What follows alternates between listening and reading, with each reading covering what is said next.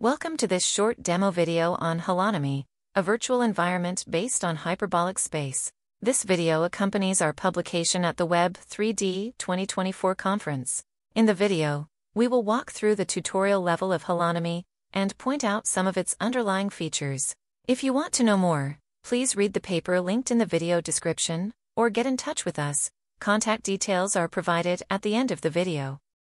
Holonomy is a virtual environment based on the mathematical concept of hyperbolic geometry. Unlike other environments, Holonomy allows users to seamlessly explore an infinite hyperbolic space by physically walking. They use their body as the controller, eliminating the need for teleportation or other artificial VR locomotion methods. Here, you see a virtual reality rendering of the hyperbolic virtual environment Holonomy, including a minimap in the HUD. The minimap shows a tiling of hyperbolic space by squares.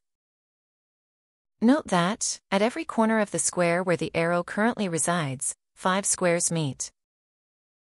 This is a property of hyperbolic space.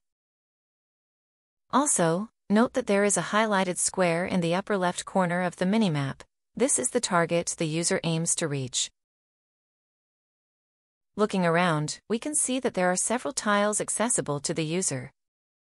Beyond these tiles, the virtual world is walled off by hedges. These hedges limit the physical move area of the user, for instance, in their living room.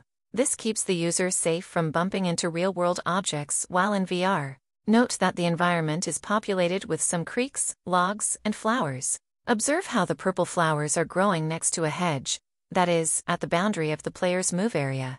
We will now move in the direction of the target. Movement is by physically walking with the headset in the move area. This minimizes the risk of VR sickness. Note how the target lies just outside of our reach, blocked by a hedge.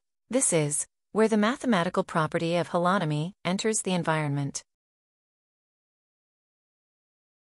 As we move forward, note how the purple flowers are now growing in the center of the play area, not at a hedge anymore. This is because in hyperbolic space, at every square corner, 5 squares meet. Walking in a circle around one of the trees, which are the corners of the squares, therefore rotates the world a bit with respect to the move area of the player.